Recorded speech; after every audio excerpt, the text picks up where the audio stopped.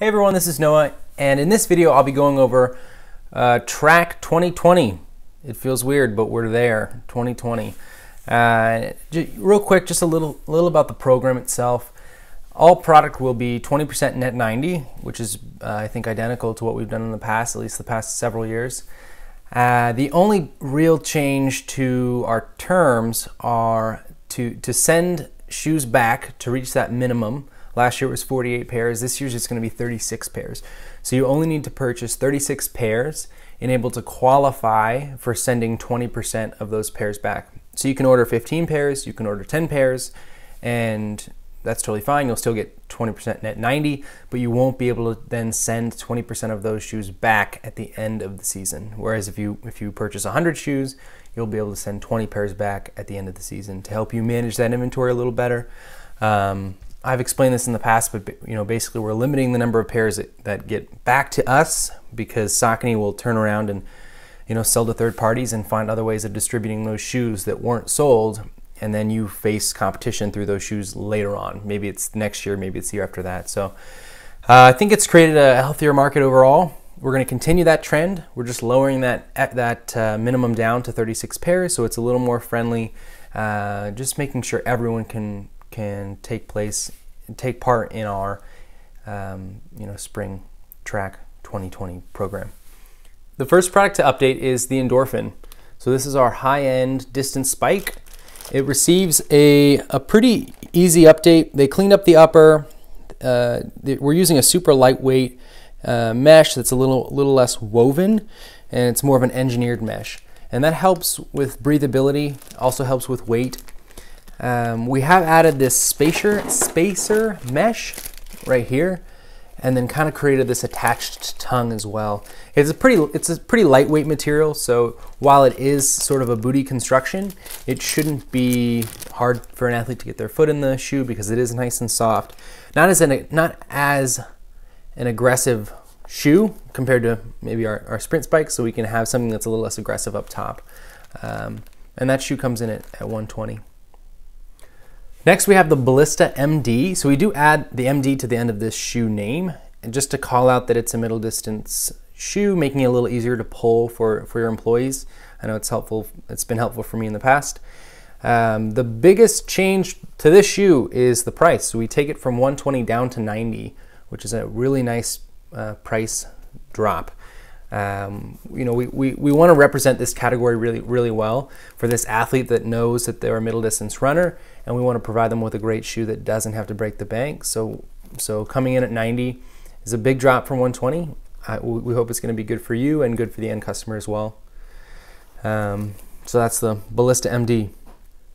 Next we have the Vendetta, and this is our $65 long distance spike, but it can be used for all events. So this is the spike that I would bring in first, and it's great for someone as a freshman. They're coming in, they don't know if they're going to be a long jumper, they don't know if they're going to be a high jumper or a distance runner or a sprinter, but this shoe can do all of those. It's $65, so you don't have to buy more than one shoe to try out different events, and it's still going to perform much better than any alternative, in terms of, oh, I'll just run in my trainers, or I'll just jump in my trainers. It's still a performance shoe. You're still gonna get that performance fit, feel, and function, but with $65. So again, great for someone who's just trying out track. Maybe it's their freshman or sophomore year, and they wanna kind of do a little bit of each event.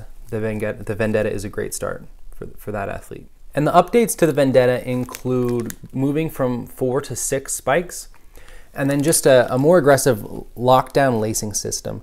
We wanted to manage kind of how the shoe fitted and felt, and just adding a little more of an aggressive feel to it, especially because this is being used by all kinds of athletes, not just distance, but sprint, jump, field, and the like. So that's your Vendetta. Next we have the Showdown. So this is our high-end sprint spike. Comes in at $110.